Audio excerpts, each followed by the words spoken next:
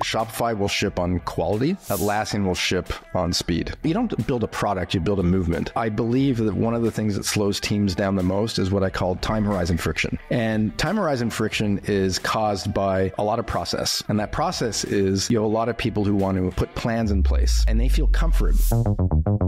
Jean-Michel, I've heard so many good things from Scott, from Harley. I mean, just brilliant references. What more could you want? But thank you so much for joining me today. It's my pleasure to be here. Finally. I want to start with a little bit of context. So I always find that finding one's love in life is actually quite rare. Many people don't actually find their love. And so I wanted to start on yours. When did you first fall in love with product and tech? And can you take me to that moment? I think love's a good word. I think we use that word kind of, we throw it around, but I think love is a good word of describing where I'm at. And I'll tell you why. So I got into computer-y things through fine arts in high school. So we're going back to 1988. I'm in high school and there's just too many things I like doing. So I picked, I'm going to do fine arts and music and math. And I ignored everything in between. I've never taken any biology class. I've never taken any history. I literally did fine arts, music, and math. So my days were, drawing and painting, music, band class, and then I did math. And then at 1 year, I told the band leader, I said, hey, my parents got me a computer, and it turns out that there's this protocol called MIDI, and I have a keyboard, and I know we're doing a Phantom of the Opera, Les Miserables mix. What if I did all the music for it? Like myself, you don't need the band. And she was like, that's crazy. And I was like, I think I can pull it off. So I used this program called Cubase, like version 1.1 in 1988. And, I guess this is way before AI, but I basically fired the high school band that they didn't have to do anything for the whole musical that year. And I pulled off, Les Mis Phantom of the Opera medley, with my computer and my keyboard. And I recorded, I recorded a bunch of tracks. I did, some stuff. And then I played one live. And, that was like, I was in grade 11 or something. I'm in grade 13 and I'm like, what am I going to do with my life? And my guidance counselor was like, I think you should go into this computer thing. I'm like, but my parents, they don't know I know no one who does this for a career. I was just doing this for fun. And, she was right. I went into computer science and never looked back. So I think I stumbled into it kind of young, but I've always seen computers as a tool. For me, it was like, hey, it's really cool that I could do this thing. Like computers, like a companion, a co-pilot for creativity, So that's, I never got into I was not like a programmer. I was like, a computer's like a tool that can make really cool shit happen. Right. And so that's how I fell in love with it. A weird one, but one I've been oscillating on a lot recently is I think, the safe path is never as safe as you think, and the risky path is never as risky as you think. And I say that to a lot of people considering entering the workforce today. When you think back about your entry, your love of product there, what do you advise graduates, people entering workforces listening to you now? People always say, do something you love. And I'm like, maybe I've heard this, I'm like, do something you're good at, so, in some ways, my guidance counselor was like, hey, it looks like you're good at it. There's kind of no wrong path if you keep doing something you're good at. And it turned out I was, I was good at it. So she's like, keep doing it, right? You were very good at it. And it led to key leadership roles at Shopify, at Atlassian, which is obviously how you're so close to Harley and Scott. I want to ask, they're very seismic organizations and they have big impacts on people's minds. If you were to do one takeaway from each on how it impacted your mindset, Shopify and Atlassian, what would it be, Jean-Michel? Yeah, it's a good question. So from band class to, leading and growing kind of the engineering orgs at these two companies that at the time had no idea where they're going to be so massive. And seeing both from the inside, I'd say Shopify and Atlassian are really interesting. If you drew a Venn diagram of both companies, there's an overlap and there's a non-overlap of both. So the overlap is, and I learned from both, is founders playing the long game and good at marketing. And that might be a bit weird coming from an engineering dude, but founders playing the long game. So making these decisions that, I guess staying alive long enough that you just, you'll be around longer. And they're both brilliant at marketing, right? Harley, Mike, and Scott, they knew the value of getting eyeballs. And as an engineer building things, I was kind of at the time when I met all these folks was heads down, just trying to make things work, loving building companies, building teams together. But I think the value of investing in getting eyeballs was something I learned from both. I'm just too interested. What an example from each on how they played the long game strategically? Well, strategically, both invested in building communities around their company, right? Like you don't build a product, you build a movement.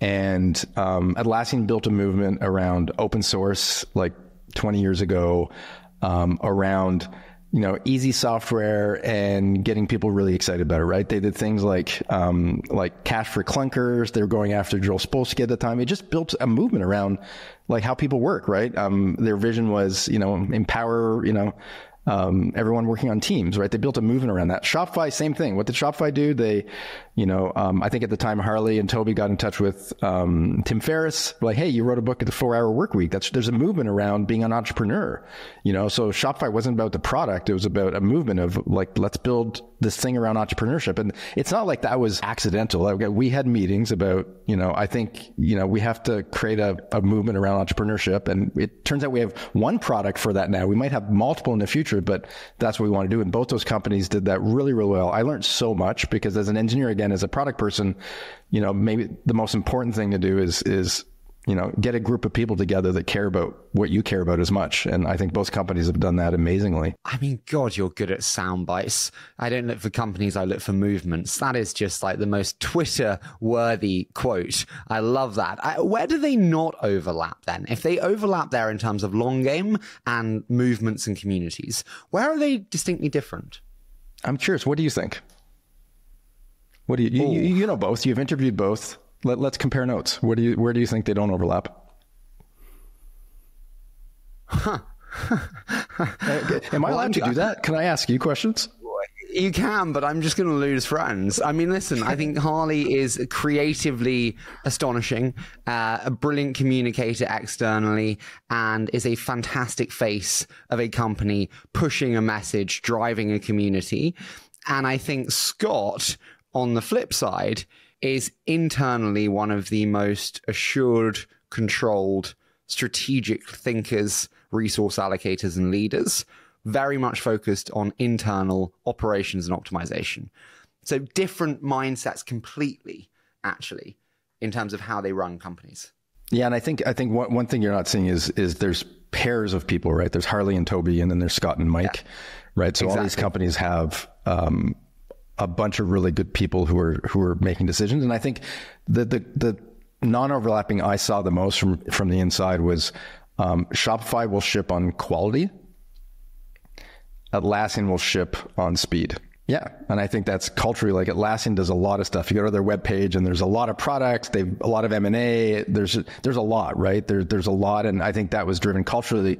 I think the founders are very, like they realize that they're good at acquiring, turning that into monetization and using their pool of customers really well. There's no opinion. Both turned into really great companies. At Shopify, we spend a lot more time on doing less things. And then from the outside, you might say, well, we did a lot, but less things. And we would, and especially Toby would stop things based on quality, which I would not see as much as Atlassian. Now, both companies, obviously evolved since then, have done a lot of things, but you can still see that. I think Atlassian was a crazy good business in terms of, like, as you said, Scott's really good at numbers. I remember seeing spreadsheets of here's what, Atlassian's going to look like in 2020 and 2010. It all turned into, and it was all around just really good mechanics of how to create great businesses, right? And Shopify, I think great business. I think the product is really, really good. I think that we didn't extract as much business, right? But here's the other thing to realize: when you build a company, you have one thing to do is like build a product that people can use and they love it and they tell their friends about it, right? Like you have 10, if you do that for 10 years and you figure out how to monetize it over time, like that's an okay position to be in, right? And I mean, if you got to monetize enough to keep going, but you have some flexibility in how you're going to do those levers, which means that if you spend too much time looking at the spreadsheets, you're going to forget about your priority number one, which is you have to get people to love your product and tell their friends about it, and then actually like yell to their friends about it, which I think both companies have done really well. And then the way you monetize that, I mean, if it's a long game, maybe the first 10 years, you break even, you're making some profit, and you've got some levers to play, right? And I think both companies use those levers differently. And I have no idea what both have been extremely successful, but it's really interesting to see them kind of two different playbooks played out by two companies. You said that like make your customers love it. I literally just tweeted this afternoon. If you want your customers to love you more, narrow the scope of your ICP. They will love you more because your products will fit them more tightly. The features will be more aligned, and they will tell their friends more because it is more aligned to them, and their friends will be more than you think. You will always Do you agree, if you want more customers, narrow the scope of your ICP and make fewer people love it more? I think in your first couple of years, absolutely. And I think whoever said this, I'm not sure where this comes from, but companies are going to die from indigestion before they die of starvation, which means that we all have way too many ideas in our brain, and our instinct is to give everyone everything, and it's really hard to say no. So you're absolutely true, right? So it's give people a couple of things that are really, really good, and then buy you time to figure out what the next things are. So if we think about the two kind of different worlds that you mentioned, which was speed versus kind of quality, for founders, again, that listen, that are in their first 3 years, say, we have, 700,000 that listen. How should they think? Is speed of execution everything, or is build slow but build right the right way at that stage? Do both. That fits what you've got to do, and I'm in the middle of the building. So I did the Shopify Atlassian thing, hyperscale, and I've done the 1 to N a lot, right? Which is after you have product market fit, everything breaks. And how do you put the pieces back together and build a company and an organization to get to, 100x that? I haven't done the 0 to 1 in a while. So one of the things I've been doing for the last year is 0 to 1 again, and just prove I can go back to band class and play my instruments. And I'm living this viscerally right now, which is that debate of like speed versus quality. The good decision is every month pick, half the things that have to be polished like they're like the best things on the planet, and half of them don't have to be. And that's where you actually get long-term momentum, which is polish the things that you want. Your customers are going to go, holy shit, like I just use this app, blah, blah, and does X, Y, Z like amazingly. And then the other stuff, like, they're not probably going to talk to their friends about, right? So for me, that's the thing of just like every month there's like half I'm doing, I'm going to rush it, and then half I'm not. So the question to you and these founders then is like, what's in each bucket? Not pick one bucket, like that'd be stupid, but what's in each bucket? And how do you know that every month, and how do you readjust that every month? Are there things that should be always in one bucket versus another? So like, should security always be in the like spend time on it bucket? Should whatever that may be, payments, but whatever are there certain elements where you're like, you can't shortcut it? Like, yeah, every month there's stuff you can't shortcut. Absolutely. So I'd say, like for me in my current startup, I was like, I want to run this like, my experiment, I'd love to build a multi-million-dollar business with the least amount of people possible. So I was like, how do I do that? I was like, okay, well, there's obviously some technical foundations we have to put in place so that, I'm not woken up at night, or I don't have to hire a bunch of people. Like, so I did spend a bit of time getting some of that in place, obviously. And I'd say the designers we work with, like I've got this designer who's really good. And I think honestly, it's a weekly debate on what we do. Now, one thing I did help put things in those buckets is, I'm very keen on having like habits that force you to make some decisions quickly. So our designer wants to have a lot of meetings because they're like, let's talk about, features, and let's talk about what we're going to do. I'm like, we have 1 hour a week. We're not going to talk more than 1 hour a week as a team. They're like, why is that? because I want us to really focus. And if we only have 1 hour to talk about things, we can't talk about stuff we're going to do in 2 months from now. Right. So often companies, the way that they lose time and get slow is not just about like what to do fast or slow, but they end up talking about too much stuff that won't happen for 3 or 4 months.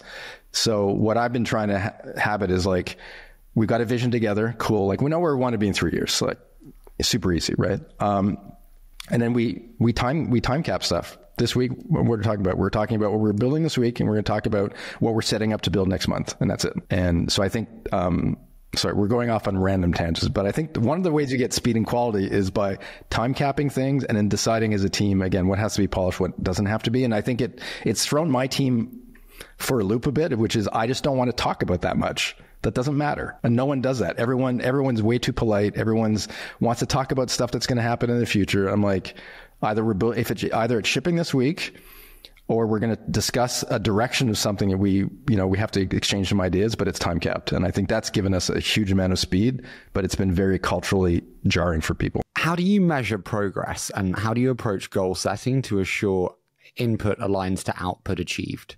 I just look at code too. Like, I'm like, how much do we ship? Like, it's super, like, as I say, code talks and bullshit walks, which is, I see what we're shipping, and I'm like, is it good? You see, we shipped this stuff this week. Cool. That's progress, right? And it's not, are we doing more than last week? It's like, we have a consistent hum of we ship this kind of stuff, right? Every week, and it ebbs and flows, but over time, I'm like, if we can keep that cadence up, I'm kind of happy, right? And I literally just look at the PRs and the code that we ship and how much time we spend on that. And that's literally all the progress. And that's the exact same measure I had at Shopify, by the way. Like, it's not different. There's no magic thing. I was like, what are we shipping? And then you have to look at, there's things that you ship that are different, right? There's some things that are one line of code. There could be some magic in one line of code. So it's not necessarily like number of lines of code, but it's just, you see this velocity happening in things shipping, and you get, there's this like humming in a company of shipping. And I think when you see that happening, and it's not a hum of meetings, it's not a hum of we're talking about stuff, but it's like after all that filtering of you discuss, you align, is like, can you keep shipping stuff? For me, is like the ultimate measure. It's a very direct approach with no fluff. And it makes me think to one of your tweets, which I loved. You said, I've retired from software process. No Scrum, DDs, TDD, stand-ups, a load of other things. Instead, we just build and run software together. Software teams are built on process, as you know. Why is that wrong? Why are you eschewing that? Can you just talk to me about why you don't need it now? Yeah, and as you can tell as we're talking, I'm probably overly maniacal about waste, maybe put it that way, right? And I think that I've been pulled into the whole, there's a process that's going to make me better, right? Like there's a thing there, like there's a way I should be working that's going to be better, that's going to bring something out of me. And what I realized a lot of, and a lot of this came out of like some of the last years at Shopify, as I was, programming the organization and trying to get the most out of people is we put process in place. Like you put process in place because you got people and some of it's there. But what I realized is at the end of the day, what just really mattered was like a couple of people making some really good decisions and us writing code and getting like, it's almost like your architecture is your strategy. So I was like, why don't we spend more time talking about that versus who's doing what? And do we have story points? And, like one really, really good example is I believe that one of the things that slows teams down the most is what I call time horizon friction, right? So if you think about slowing down, it's physics, right? Like there's some friction in place that's going to slow you down. So I call it time horizon friction.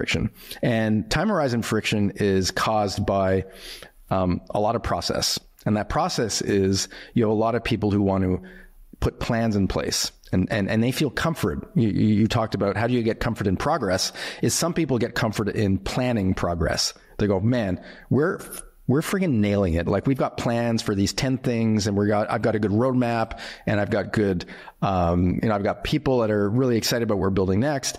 And then I was realizing Shopify's slowing down in these places. And then I do an audit of things and we're like, we've got, we have planning process. We have to write briefs. We've got to get roadmaps aligned. And I was like, holy shit. I was like, and you know what happens then is you end up having more meetings about work that you're not doing yet than you are doing the actual work. So I call it time horizon friction because you're planning the future and you're not building the present. And think about an organization, and I'm sure people listening, you've all lived this, is you have a lot of people who can't write code in a company, but they're going to see progress as having plans. So they're going to have plans, but the only way to have plans is you have to talk to people writing code, because you're going to put a plan together and you go, can we do this? How long is it going to take? So you end up having meetings with people doing the planning to help you do the planning with the people who are doing the building. You see that. And then, so you end up having this bottleneck of way too much planning happening for the actual output of building, and you can't plan without the builders. So at some point I was like, what if we just cut out this plan? Like this planning process has to be completely thrown out. And I bet most companies completely overplan 100x, right? I'm not saying you don't plan. I'm saying you should just plan enough. Now, what's enough? I don't know. So I'm swinging the pendulum personally now because I believe there's a model of progress and shipping things that you can take a lot of cruft out. And I'm in this experiment now of taking as much cruft as I can out and building and time capping. And I'm absolutely loving it. I've never felt as productive. I feel like we're getting so much shit done. And that's why I tweeted, I'm retiring from process. What does yours look like today then? Just build in silence on your own and ship? No, it's super easy. It's like, we just said, where do we want to be in 3 years? Like, you need to chat about that. Like, what are we about? Okay. What are we about? What are we not about? Cool. And we talk about that, we realign it every quarter or whatever, like, cool. And then we're like, what are we doing next? And next month? Cool. So I go into Linear, we have a meeting, we write, what are we doing next month? Cool. And we have a 1 hour meeting a week on who's stuck. That's it. That's literally all we do. And we ship. And you write code. Like, you write your product. We ship it. We run builds. Like, all the other shit. Like, but you'd be surprised at it makes everyone on my team very uncomfortable because we've all been, I think, indoctrinated into planning reduces risk. And I think shipping reduces risk. So as a company, your job is to reduce the most risk possible. And I just really believe shipping does that. Is there a scale of company size where this process or lack of process no longer is possible? If you look at, I believe Toby at Shopify is implementing this exact same thing. I think we're doing it in parallel universes, and we will have beer every summer and compare notes. But I strongly believe that some of the shift that Toby and Harley have been making it at Shopify are to get towards this. Now, I'm not saying alignment's not important. You have to be aligned. Like a 1% difference in trajectory between the Earth and the sun, 1% puts you 1.2 million miles away from the sun. So there's like, people can drift and teams can drift, right? So the question is, like, how do you align? And there's a million ways of doing that are very ineffective, and some ways that are way more effective at aligning. Do you know what? I'm enjoying this way too much. I was like, fuck that. Standing is just... You're sitting down now. Okay, maybe I'll stand up. I'm ready to like dive in here. So I totally agree, and I totally get you. Is there anything you think that Toby has to do differently in the way that he's creating this structure compared to how you do it in the way that you're creating your structure? I think it's based on similar principles. What's really interesting is I think Toby and I both understand that there's some sociologic things not in the way, but that we're conditioned to, right? So just think about what it was like in school for you, right? When you were in school, you're given an assignment, you take the assignment, and your job's to go away and get an A+ on the assignment. Right. And not only that, you're not even allowed to you can't even talk to people. You can't even like get help on that assignment. Like, it's crazy. So we've got like 21 years indoctrinated in getting a homework assignment, going away and coming back. And then we throw you into the workforce and we're like, by the way, now your job is to cheat as much as you can. I'm going to give you an assignment and you could cheat. You better cheat, right? You better be looking at shortcuts, trying to find other ways of doing it, and cheating, right? And I think as we're building companies, just getting people in the mode of like, these aren't homework assignments where you get it perfect and you go away. You've got to cheat, right? You've got to build prototypes. You've got to look at other people. You got to get feedback. You've got to put it in the wild and see if it doesn't break right away. There's like so many things that we've got to do when we actually build things in the real world and real companies that we've got to unprogram from all these people who are in school doing homework assignments and trying to get an A+ and not cheating. So I think, that's something that we've got to really almost beat out of people and our education system to get people to actually build things. And especially like, technically and engineering and product of just like that rhythm of building things, I think is different. And that's why I think swinging the pendulum here is really interesting. And just, get kids to like, let's write the code, let's build it. How do you know it's going to work? And I think we're going to get velocity out of doing that versus just talking about things. With less process,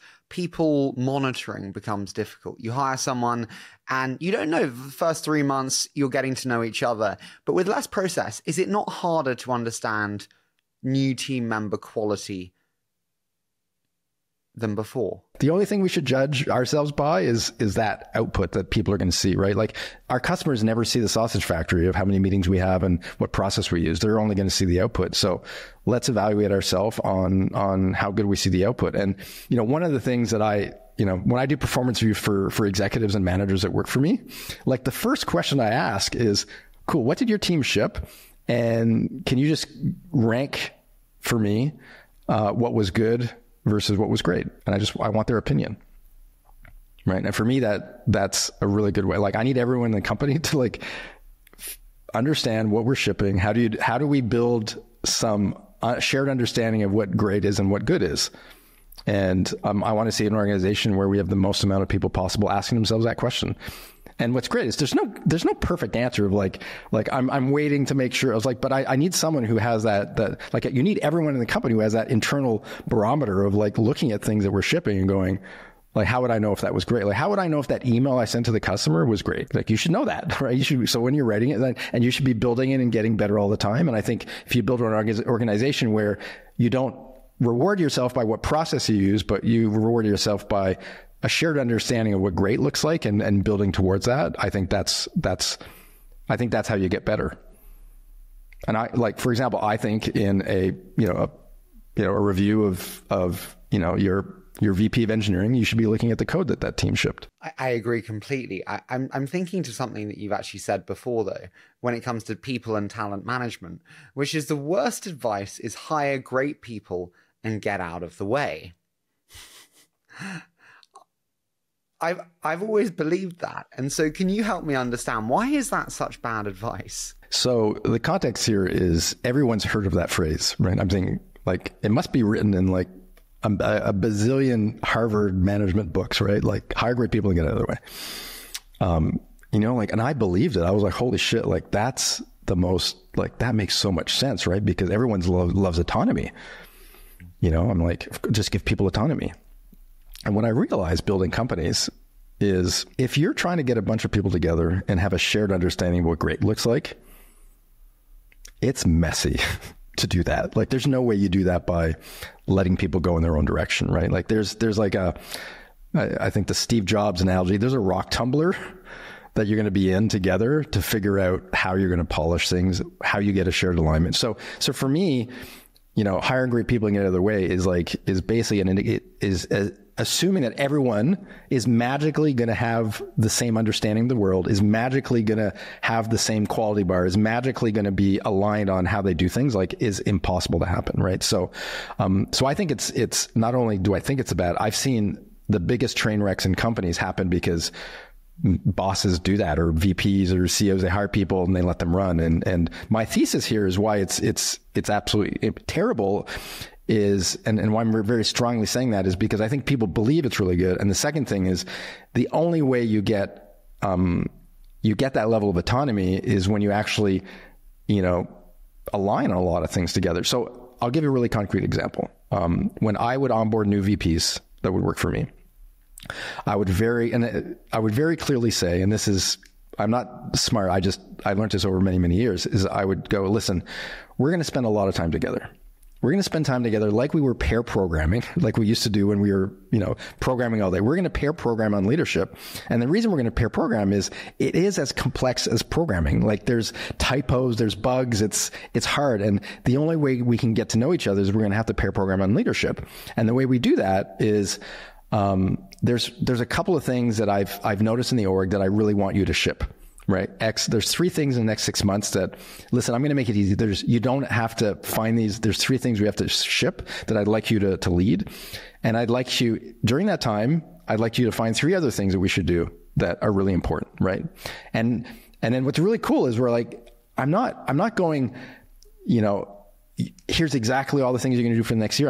I'm helping the kind of the onboarding. I'm like, let's get aligned on how you ship things. So I'd go, for example, like, really great guy. His name's Farhan. I think he runs engineering at Shopify now. I hired Farhan, and he's almost too smart. He's looking at everything. And I'm like, dude, Farhan, I know you have all these ideas. Here's 3 things we're going to do. We want to become the best company for React Native on the planet. We're making a bet on React Native. And I need you to publish a blog post and do some research on what we're doing internally in React Native. I'd love you to lead the mobile team to get us reoriented around React Native and come up with, and make sure we're redoing POS, blah, blah, blah. Cool. Those 3 things. And then cool. I'm like, can I review your blog post? And then we probably went back and forth on it 5-6 times together. And I was like, cool. I was like, hey, I'd say that differently. Why? Oh, that's super interesting. We got to know each other in this super fun way of just shipping stuff together, right? Instead of talking about, I was like, can you write that thing? Let's oh, I hadn't thought about doing that. That's really smart. That's cool. I learned something from Farhan. And then the flip side, he's like, oh, Jean-Michel, I didn't see things that way, right? So we got into this like this pairing mode of really getting to know each other. And then by year 2 and 3, I'm like, Farhan, what do you want to work on? Like, we kind of know each other at that point, right? But that's very different onboarding and very different philosophy than I think a lot of companies. They feel that any premise of command and control is like a religious faux pas now, right? Like if you don't like pray to the autonomy pulpit and church, you're almost burnt at the stake these days, right? Like, what do you mean autonomy? Everyone wants autonomy. So I swing the pendulum. I think that you've got to have a lot of high alignment, and you don't do alignment by meetings necessarily. Like, alignment's not this, we have to talk all the time. Alignment is like sending your boss a Slack message every day going, hey, here's 2 decisions that I saw. I did ABC. What do you think? Bam. Okay, cool. That's cool. Let's align on decisions. Let's align on what did you see and what do I think? Like that. You can do these micro alignments all the time that are really, really amazing, to the point where we would hire new executives at Shopify or Atlassian. And one of the questions I'd ask after, this new CFO or the new CMO had been onboarded for 3 months, I'd go, hey, how often do you talk to our CEO? And they'd go, they kind of knew it was a trick question. And then they go, well, we have our one-on-ones every week. I'm like, oh, wow, that's not a lot. And they'd be like, what do you mean it's not a lot? I was like, well, I do at least 1 Slack a day. And they're like, what do you mean? Like, I don't want to bother them. What do you mean? You mean bother the CEO? Like, I was like, let me tell you something. The only thing on the CEO's mind right now is everyone running off in different directions and not be able to kind of understand what kind of decisions we're making. So I'm like, I share a decision every day with the CEO by Slack or by email, like depending. And I'm like, they don't have to respond to me. I'm just doing these micro alignments of like, hey, I saw this thing. What do you think? Or, hey, do you see this demo? That's cool. Or I was like, hey, I need a hand with this. So I'm like, I'm such a fan of like these micro alignments that you've got to build into your habits. And I feel that if you, I manage now lots of people across media companies, across funds. I don't want that. I honestly, if I have, no, respectfully, I trust you. That's why I have you as a team member who I respect immensely. I'm full trust battery. I think Toby says the trust battery. I'm up here. I hired you. I pay you really well. Do not send me a message saying you made that decision. Just make the decision and move on. I got enough shit going.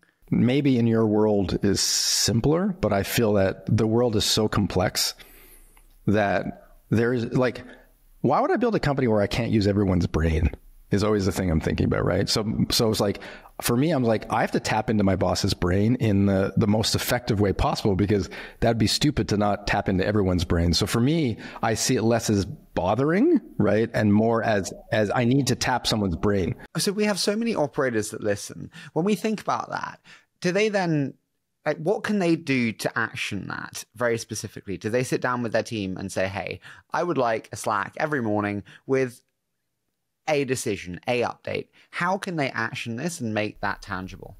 No, it has to be a bit more natural than that. And I think there's a book by Susan Scott where she introduces a decision tree. And the decision tree is basically how you talk to your team about this. And you go, hey, listen, there's roughly 3 types of decisions that we're all going to make, right? There's root decisions, there's trunk decisions, and there's leaf decisions. Root decisions are kind of really important. They might be one-way doors. They're hard to undo, right? Trunk decisions are, medium size, and then leafs they don't matter, right? So like, let's talk about the roots together. And don't surprise me, right? Make sure that the trunks, we should if you want to brainstorm, I'm always available for that. Like, I always want to learn something from you, and maybe I can bring some input. And leash, as you said, don't bug me about that, right? So as you say, like I think your approach of like, I hired you, big bucks, go away, I think is a bit naive in a sense, and maybe naive is not the word, but it's simplistic, right? Where I think building companies where there's a lot going on, there's a lot of micro decisions to be made that make a difference. Like sometimes like we're going to put the code there versus there sounds like I just trust you versus that's a root decision, because that's going to lead on to a lot of other things. There's no bad reason in getting a couple of points of feedback. So that Susan Scott book and that framework, I think, is a great way to sit down with your team going, hey, there's 3 types of decisions we're going to be making. These ones I care a lot about, these ones I don't, versus I don't care about them all, which I think is going to be a train wreck. Jean-Michel, I like you. You turn questions back on me and then call me naive. Sorry, I was like, I'm just going to blame my English isn't my first language, so can I? No, I think it's fantastic. I love a discussion. God, it's so boring when everyone says, I agree. Fuck, that's terrible. So no, wonderful. My question to you is then, if we think about these brilliantly talented people who we want to give us these updates, you got to get them in the door first. You've hired unbelievable teams. Harley and Scott told me about your hiring abilities and scaling teams. How do you structure the hiring process, and what are the stages for you? Because it's really hard to know and do. Man, hiring's really hard. It's really hard. So I there's kind of like a 3-step process. Oh, I'm not the process guy. 3 things I think are important. The first thing is, I call it the snowboard test, which is, its premise around the snowboard test is, I can't get another human to do something they don't really naturally want to do.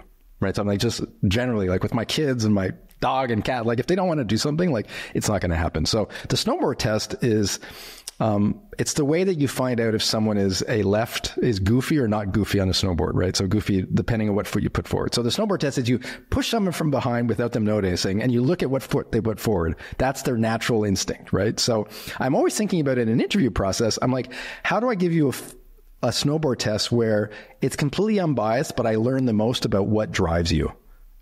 So one question for that would be, I was like, listen, I'm interviewing, some exec role or something, or someone senior. And I'm like, listen, their question would be, tell me about the job. I'm like, listen, let's not get into that right away. I'm like, you kind of know what we do as a company. I assume you've done a bit of research.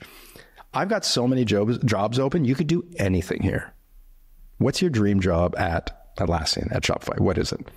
And could you talk to me about why that is for 10 minutes, right? So that question for me is like the ultimate snowboard test. I want to know what people care about the most, like viscerally care about, because that's when you're not talking together, when you're not with them, that's exactly what they're going to do. So that's step one. And you get to know, and often I'm hiring for X and I'm like, oh shit, their instincts are always on Y. And then you have a decision. You're like, well, can they do X and you need Y, or just, you'll see that. And typically, for example, I'll see instincts on they're I really care about the culture, and cool, I really care about the process, I really care about the people, I really care about the tech, I really want to do this, and so that first alignment that you have with whoever you're interviewing, for me, that snowboard test is great. It's super open-ended, but it works really well. Like, you get to know kind of viscerally what people want to work on. So that's step one. Step one. I'm gonna pep you with questions afterwards. I'm gonna let you go through these steps because this is too good. Step two.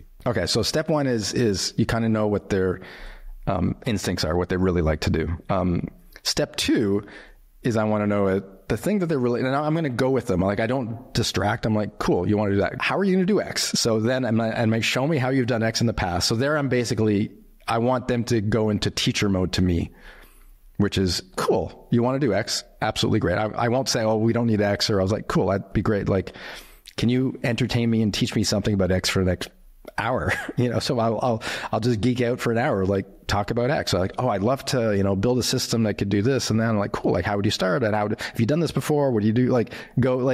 Then I'm trying to figure out the layers, right? Because I think great skills for anyone, for any human, is kind of a deep appreciation of all the layers that come into problem solving, right? So if someone wants to be I'd love to build a team, and I'm like, cool, do you know psychology? Have you read any books on human motivation? How do you do that? I want to understand someone's playbook in terms of what depth they have in that area. Because I gave them the snowboard test. They told me they like it. Cool.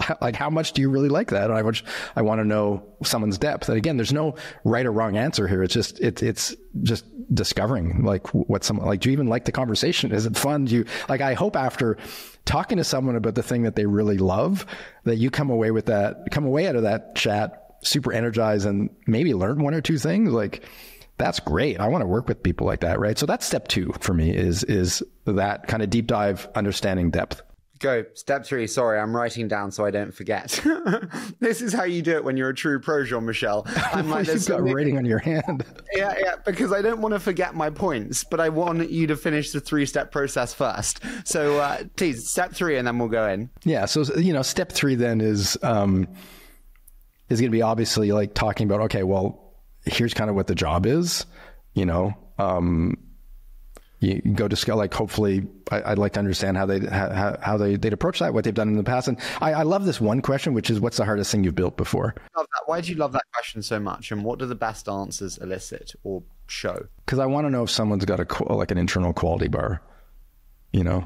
So I'm going to and I want to know what they would put on their life's trophy of what they're proud of, you know? And so it both gives me an idea of like their level of, difficulty, you know, because you've got this job and you're like, I think it's a difficulty 9.5. And then they give you, oh, the hardest thing I did was X. I'm like, ooh, that's a 7.2. I was like, okay, well, I think they can stretch, right? Like, are they going to be able to stretch that? That's cool. But, and then that leads you down a lot of things of going, well, why do you think it was hard? Have you seen other people who are doing this? What do you like? I just want to get to know someone about what they built, right? Again, about not how do you feel about how do you build it, right? And then it was hard. How do you deal with that? How did you get help? Like there's so many twists and turns around just asking someone what they've built and how proud they are about it. So that's usually the kind of the three questions. And then well, for someone senior, I'll have them have lunch with other folks. I think it's important that like, can they get other people to, you know, to enjoy spending time with them. Do you care if they've had experience in the industry? Oh, well, you know, you've got experience building developer tools before. You've got experience in, you know, e-commerce and fulfillment or whatever may be the kind of chosen field. Do you care about experience, or do you go, no, it doesn't matter? Generally not. I think those 3-step process for questioning is really about getting to know that human, right? About what motivates them, what their will is, what their skill is, and do I think that they can grow? You know, like those 3 things, right, are because you're putting humans on like a growth trajectory of things and matching that with what your company is. Now, there are some, you know, you're building a logistics company, like it'd be good to someone who's been in a warehouse before. Like there is some advantage of doing that, but I'd say there's a lot of people you can just throw into the deep end into anything and they're going to learn it, right?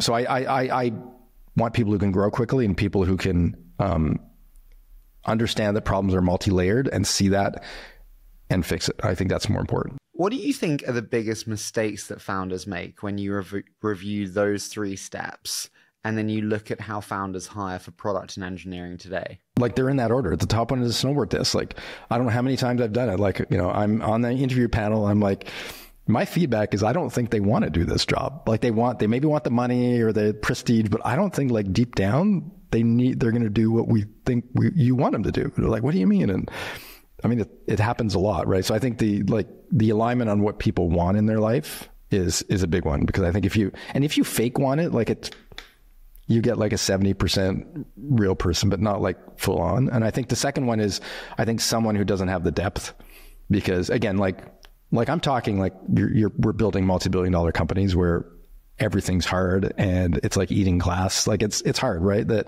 you need someone who, you know, has like the ability to like see and address things at every layer of your company, right? From the code to the emotions and seeing that, like you're basically hiring people who are full stack debuggers of things. And I think people don't interview, like they're really, really good at like these 2 layers, or they're really, really good. And it's not that you have to be good at all of them and there's no perfect people, but actually out of the interview process, knowing that, going, I think they're really good here versus there, like versus people just getting so in love with like, we spent 3 hours talking about this one layer of things, right? I'm like, yeah, but when you throw them in this thing, there's other things they're going to have to see and at least know that before you say yes to the hiring process. So for me, those are kind of the two biggest mistakes I've seen. Jean-Michel, you've hired hundreds of people. What's been your biggest hiring mistakes personally, where you're like, oh, I can't believe I did that, and you would have done something different in Dude, hindsight? I've done it so often. Like for me, it's always when I'm rushed. And I tell you what, you're rushed a lot when companies are going gangbusters, right? Or you've got pain. So one of the things I've tried to do to remove the rush, because why just before we go into that, why does it happen when you're rushed? Because you skip parts of the process? Because I don't do my 3 steps properly all the time. I get rushed, right? And for me, like to get to know someone, like it takes a while, especially on the, like when I talk about the snowboard test, like it's not one chat, it's a couple. And then I do really want to dig that. I'll skip it and I'll like, oh shit, I saw that. So what I do to not rush hiring now is when someone leaves, I try to take the monkey off my back. And I always felt a huge amount of responsibility that when someone left on my team, especially a manager, that was like, I told their team, I've got it. Don't worry. I'll hire someone new. You know, they were always like, there's always a bit of unknowns and people don't like that. And at some point, either it's because I got older, I didn't give a shit, or I just was in so much pain that I remember sitting a team in a room once and their manager had left, their VP, whatever. And I was like, you guys are all adults. You all are doing great work. Keep it up. What can I do to help? I have no idea if it's going to take me 1 week or 6 months to hire a replacement, but what are we shipping in the next 6 months that I can help with? And everyone put their hand, like everyone got super pumped about it. I just brought it back to like, what are we here for again, right? Like you guys are all adults, right? You can drink, you can vote, you have kids, all that shit. Like, let's do this, right? What are we shipping together? And I always bring it back to customers. Like, what do our customers need from us right now? It did not change, right? Yesterday, that person was there. Now they're not there. Nothing's changed about what we have to ship. How can I help do that? Right. And they'll go, oh, well, maybe we should do this and that. I was like, cool. Yes, no, let's do some stuff. Sounds good. And then I'd go, listen, let's get ready that we might not have someone in here for 6 months. So I took that stress off me. I was like, I'll take some of my time a bit. The second thing that happened is everyone just steps up. Like people, like they get jazzed about what we're doing, right? They're here, like they haven't left because they're still getting jazzed about doing this, and they get jazzed about just like I see their face light up when we start talking about what they're shipping and what they're working on, and I think that connects me with them. It gives me a bit of time, and then I think I make better. At least personally, I make better hiring decisions when I get a bit of time to get to know people better. Founders always say, I get it, but I need to hire now. I've got X, I've got Y, I need to hire now. What do you say to them and to people who say, hey, a good hire today is better than a perfect one in 6 months' time? So the right answer is no, buy yourself some time. So this is, one of the favorite books that I've read about leadership is, I think it's called How to Negotiate Like Your Life Depends on It. Have you ever read that one by the FBI hostage negotiator? The Chris Voss one. The Chris Voss book, yes. Yeah, and if anything you learn about hostage negotiation is buy yourself some time, right? Yeah. Did you remember the book in the first chapter? No, it was a long time. Okay, he's like, I literally I tell my kids about this because it taught me so much of just, someone has your kid as a hostage, they want $1 million and you're on the phone with them. And the first thing you do is you've got a monkey on your back because the hostage negotiator says, I need $1 million tomorrow. And you're like, you have all these things you can say. And then like the thing you should do is just buy yourself some time. So you throw the question back and you go, how do I get $1 million in a day? Like, that's a lot. And then the hostage negotiator has to think about that. Or like, oh yeah, that's a lot. Okay, I give you a week, right? So I just remember that's the first example, which is buy yourself some time all the time, right? So how do you buy yourself some time in a company as a manager, as an exec? I'm like, take some monkeys off your back and get some people involved. Like for me, getting people in the room and going, hey, that VP's not here anymore. Cool, but we still have customers. Let's keep going. Is buying some time and get people like, let's get refocused on what we're here to do. And that's buying time is important. Now, this flip side of, hey, we've got all these companies, and I'm sure as VCs and investors were like, you have to hire great talent. Absolutely. So the other thing that I thought was really important was like, if I did not talk to a candidate every week, and I don't even call them candidate, if I did not talk to someone that I'd love to work with every week as part of like my ongoing networking, I was not doing my job. Right. So I had this buzz flow of like, let's just talk to interesting people all the time. Like I'd ping, CTO of Microsoft, like, hey, Kevin Scott, like, I'd love to talk to you about some things that I'm, like, cool, let's have a chat. Or I'd talk to I'd see some really good blog posts. I'd talk to people. Right. So I think as a leader, there's no hiring process where you just start it and stop it. It's always going. So I think a lot of the CEOs that I work with in some of the smaller companies, I'm just always asking them, like, have you talked to one person a week that at some point you want to work with? And then what happens if you do that 1 year, 2 years, 3 years, 4 years, you'll realize that when it's time and you're just going to know so many people that you want to work with, that one is like, it's going to be super amazing. And then you can start to figure out when you have time, you can look at your Rolodex and you go, cool, let me go back to talk to those 3 people and figure out where they're at. And so you end up basically having an ongoing continuous networking of cool people that you want to learn from, that you can hire from. And then you buy yourself some time internally by just realizing, let's just not negotiate against myself and not be rushed. And for me, those two things have been magical. It's interesting that we're talking about this adding to the team, because the thing that is so core to you is doing so much with little, and actually the benefits of smaller teams. And we see everywhere, all over social, AI will create the rise of, billion-dollar companies with one person, whatever we want to call as that, headline grabber. I know it's a really shitty question, so forgive me for it. But how do you think about the future of code and the future of product when so much can be done now with such little teams? I absolutely love where we're at with AI and coding, because it brings me back to 1988 when I told our band leader that we didn't need the band to do a musical. So I've seen this playbook happen, what was that, 30 some years ago, where I fired the band to do some music. And I've seen the power of the computers, it's your co-pilot for doing things, right? And right now I literally feel that giddy and excited about programming because I've got a co-pilot in my IDE, and I think it'd be crazy not to use those tools, right? There's no musician now that does not have a computer in the music studio, right? It doesn't exist, right? So I think we're just catching up now with a bunch of other trades where it's going to help us. And the way it helps me personally is, it writes 80% of my code.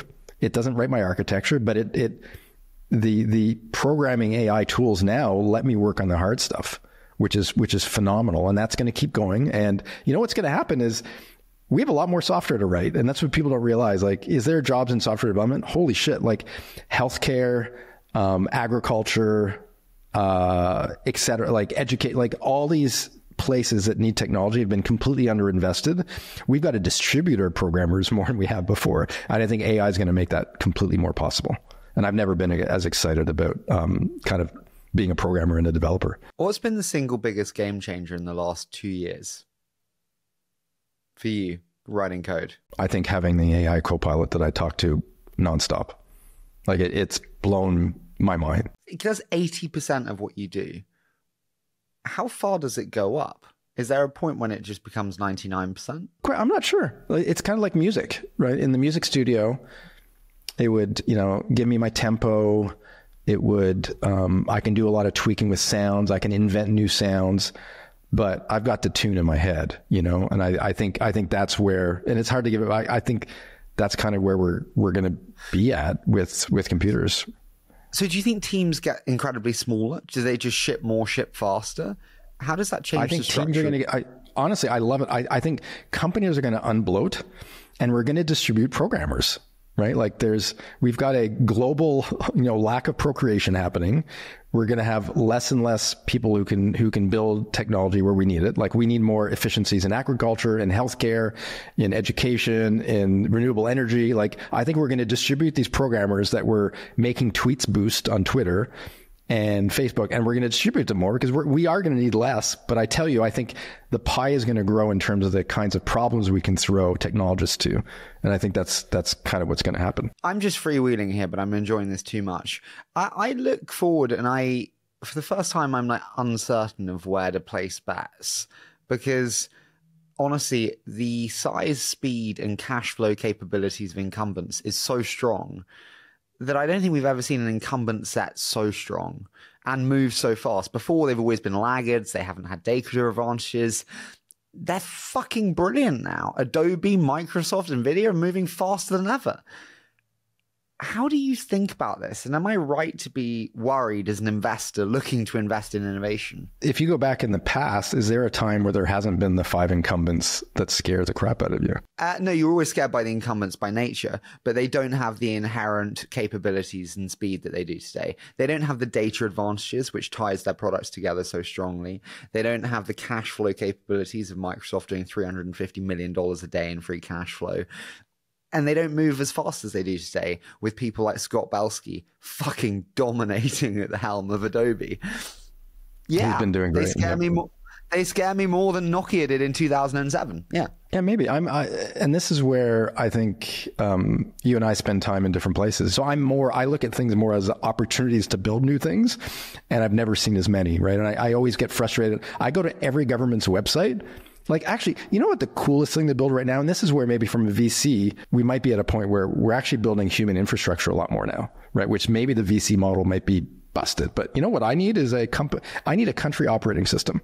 I bet you, like, if someone could come up with a country operating system, it's probably the next biggest planet. What would be the richest company on the planet is a company operating system, which is how do you run a country right now? Like, how do you run a country? Like website, taxes, like all that stuff. Like we're being like, it's crazy how much crap software and technology we have out there. So for me, that's opportunity. You're seeing how do we make money out of it? I kind of don't care. I just think I want to make, everything we touch, better, right? Better customer experience, better product experience. So if I look at an opportunity, I'd love a company to build a country operating system. Requests for startups. My other big question is, but it's not. It's like, but how do you think about that, right? Like we might be at a point where we need more infrastructure than ever. Like we've been building startups and things here and there, but how do we do the rest, right? Like how do I electrify our roads? How do we do, better intake system in hospitals, data sharing? I see a lot of opportunity there. Well, I think that's what you're seeing with the shift to hard tech investing, which, is, I think, probably an embodiment of that in funding markets. So is that a word? Do you guys use that, hard tech? Yeah, hard tech. It's exactly as you said, like electrification of transport roads, improvements in hospital facilities, and everything, right? Hard physical infrastructure in many ways within countries. But honestly, I fear that this is a different ballgame. Having software investors invest in hard tech is a very different game. It is like you wouldn't have your sales team write code. And it's the same thing. It's a very different mindset. So I think a lot of people will get burnt there. But I agree with you in terms of the excitement around it. One thing that I'm always just really troubled by, honestly, is I've missed investing in a lot of the foundational model companies, always believing that there would be just a layer of commoditization there. Do you agree that the foundational model layer will be commoditized, or do you think, how do you see that playing out? Obviously, it's harder to build it's like almost a platform company, right? Where you're building a foundational layer of the thing, right? The internet, hospitals, et cetera. It's actually a lot harder. And you've got two exits, right? Someone's going to buy you because you're going to build the layer and someone else wants it. Or it's going to take you 20 years before you scale. But for me, I see it de-risk because I do, I've been on the buying side of being in a bigger company going, man, that small company really, they push that platform in a cool little direction. Let's acquire them. So I see there's always two exits for platform companies that I think is useful to think about, right? As you start looking at risks. And, so yeah, it's harder, but I think, that's hard tech. We have to get better at doing harder things. So final question before we do a quick fire, but I'm really interested by this one. Sorry, I'm going back to it. We were talking about scaling teams earlier and you talked about trajectory and growth. What are the reasons that great product teams and engineering teams go average? Why does that happen? And how do you think about that? Wow, that is such an interesting question. How does every team get pulled down and not do to the best of their ability? I think one of the hard things about teams and building companies is it's really hard to pace yourself. It's kind of like you're running a marathon, like, I don't know if you've done any half marathons, and like, there's always a pace bunny, with a big sign. I run a marathon a weekend and have done for a year and a half. Well, there you go. Okay. So all about it. Like the pace bunny, it's really hard to have a pace bunny for a company and a team, right? Yeah. And so what do you do? So I think I'm a big fan of pace bunnying myself. I'm like, as a leader of a company, you should always be looking for your pace bunny. So looking at what other people are shipping, looking at velocity of other teams. And a lot of the people that I talk to where I'm like, I'm building my hiring pipeline or I'm learning something, I'm always going outside to CTO at Spotify. I'm like, hey, can you talk about how you do infra on this? And do you talk about your last couple of incidents? What were they? Always trying to pace myself. I'm like, and often, I'd be really hard on myself and go, oh, actually, we're all doing this shitty thing. And then sometimes I'd be embarrassed going, oh my God, we can be so much better. So I think a really good tool for I think leaders is build a pace bunny process of some sort where you can talk to enough people where you build kind of an internal model of what great looks like. And then you bring that to your team and then you can, you're obviously, making sure you're surrounded by people who care about that. But what's been the hardest thing about 0 to 1 with the new company? I think it's so, maybe you'll tell me I'm wrong, but I think it's so different, moving from the, scale that you were at with Atlassian and Shopify to 0 to 1. It's a completely different game. What was the hardest or most surprising element about that transition? I think that a lot of it's the same. I think the hardest part was it is a bit more lonely, and for a long time, like there's two of us and we're grinding. And,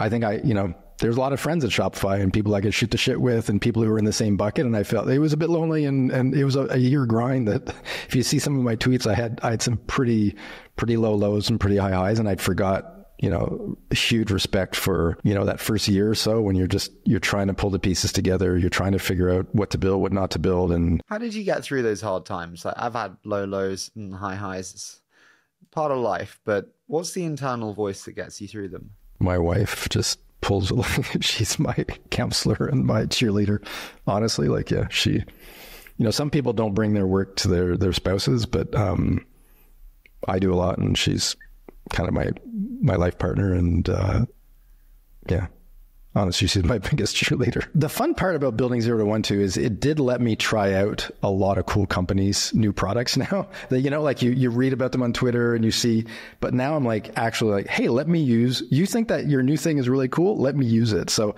I've met a lot of really good people by I'm going to use your product and I'm going to give you some feedback. And it's been fun. Like, I'll give you one example. One of the products that I'm really pumped about now is called equals.com. So getequals.com. And they're basically, and this is, I don't know if you guys probably know about them, but they're doing something that's super subtle, but actually the more you use it, the more you see the value in it. It's kind of like, I'd never invest in this if I didn't use it day in, day out.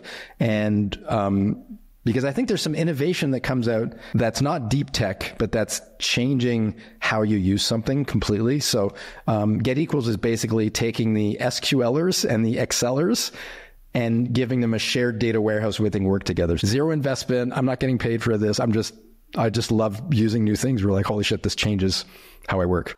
I love that. And no, I do know them. I think I saw their first round, but it was at some egregious price because they're out of Intercom. And I mean, they're obviously very talented people, but it was like a 30 or a 35 million start. And I was like, no mass. Tough price to digest at that stage. But they're building a hard product. And this is, I think to your question, Harry, right, about, there's some startups who are solving some really hard problems where it might take $50 million to get a 1.0 out, right? And how do we build a VC culture where that's like? Well, I think their harder problem is product marketing. Like, as you said there, it kind of takes a couple of unravelings to see the beauty in the product. A lot of people don't have the patience to see it. A lot of people don't have the willingness to spend the time to see it. And then it's also in a very messy market where a lot of people say, hey, we'll turn you into a data wizard. Hey, we give you data skills that no one else does. It's a messy product marketing challenge. And that's why you're a much better investor than I am. I'm a happy customer and I see how it changed my life, but I have no idea if this is a business or not. But my question, those are great questions. I listen, it's why actually, be an interesting partnership as an investing partnership, because you learn from each other. And the question then is like, well, is there viral spread within the loving customers? And what's the net new from each existing? So yes, maybe I should ping Bobby.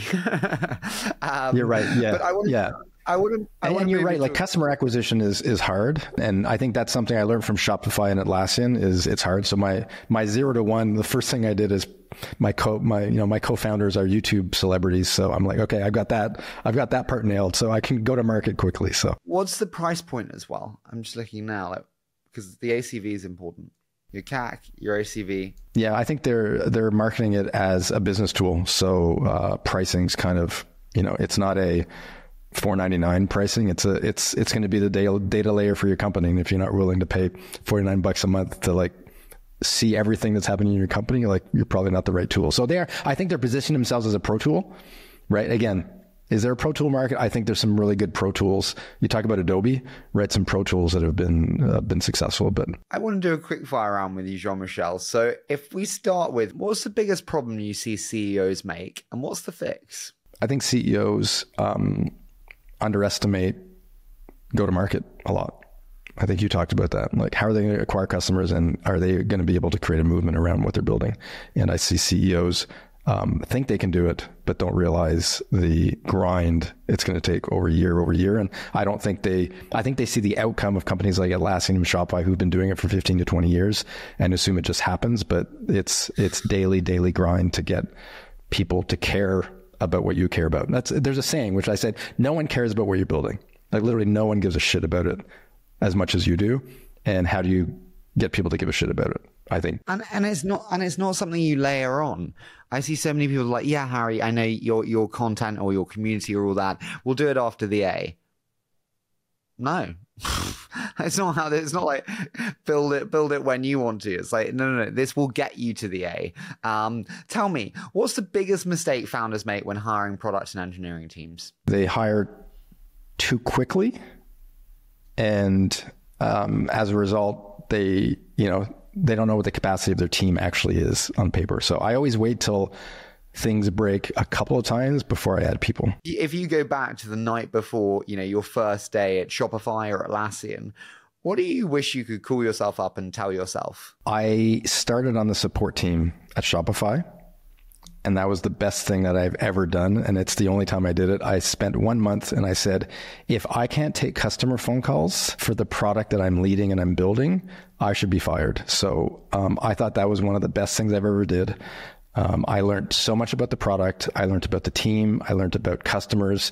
And I turned out to be an expert user of Shopify. And I would recommend that everyone starting a new job would literally start on the phones. What function has the most tension with engineering? I think the function that has the most tension is the design, product, and engineering, like that triad, right? That tension there, which is... Wow. Okay. Not sales, because sales is often the one that's said to. They demand things, they want customer changes, they want blah, blah, blah. That's interesting. Okay, that's true. So you've got two companies. I think there's some companies that are very sales driven where absolutely there's some tension around sales. I think there's a whole hour podcast we can talk about engineering leaders and how to manage that. It's not remove the tension, but how do you use the tension for good and not for bad, right? Because that's useful. And, you can talk to Harley about this, but one of the things he did, well, he encouraged is I took over sales at Shopify for a year to remove. So I had 800 people at Shopify that were in sales, and they reported to the CTO for 1 year because we had a lot of tension. And we had to realign. We had to decide on, what customers are saying yes to and no based on not just what we want money-wise, but what we want product market fit-wise. And it got me really involved in helping with that tension, actually accelerating it, right? And one of the things I did is I love sales, which is bring us the right customers at the right time. And I think one of the biggest problems with misalignment of sales is sales bringing you the wrong customers at the wrong time. So if you can realign that, and then you're like, well, what are the right customers at the right time? Cool. Let's talk about that. And I think that's one of the things that I did for the 1 year when I was running sales. And Harley was nice enough to hand me the keys for a year and then take them back, but was really realigning on that. And for us was deciding, Shopify is going to be the biggest hype platform on the planet. We want to land all the celebrities. We want to land the biggest retailers that are having pain points. And we kind of listed, and then, we went ahead and built for that. We said, we don't want to land these kind of customers. And we went through and kind of redesigned, who we want to land, focused the roadmaps on delighting the ones we want to land this year. And I think Is it a bit of being everything to everyone? Landing the biggest brands in the world, landing Kim Kardashian, landing X and Y, but then also wanting mum and pop shop who's got a bakery and Toby who started. Absolutely. But you know what? Is we found the similarities between them. So that's actually okay, let's peek into Shopify's product strategy was exactly that, right? So if you take all the retailers on the planet, right, and you organize them maybe as a bit more like a triangle, right? So there's complexity, there's volume. Okay. Actually, if you draw a line and you just look at complexity and volume, right? What you realize is that high volume and low volume merchant are often low complexity. And you're like, oh, holy shit, they've got something in common. They're low complexity. What does low complexity for retail looks like? It's low SKU count, right? Low, they don't have a lot of but low SKU count. they're not selling, like their catalog's not a million things. They've got one website. Like, so a mom and pop shop and Kardashian have a lot in common. So what are the differences? Holy shit, Kardashian's going to do 70,000 checkouts a minute. Okay, let's solve that. So that was our sales strategy, was like, we found some commonalities in the platform regarding these small merchants and large merchants have an 80% overlap. Let's fix the gaps so that the super, super large ones, don't crash. We've got highest volume. Let's go after Supreme. Like Supreme, again, like a fairly simple business, high volume.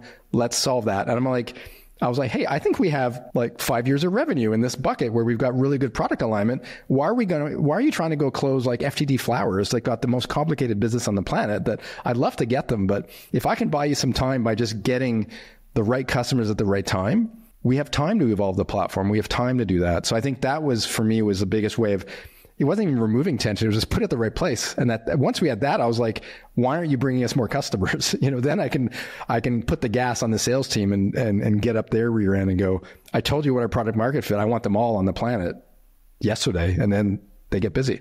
Jean-Michel, I've loved doing this. This has gone in so many different twists and turns, which is always the sign of a great discussion. I always hate it when you stick to schedule. It's a sign of a crap show. This has been fantastic. Thank you so much for joining me, and I've loved doing this.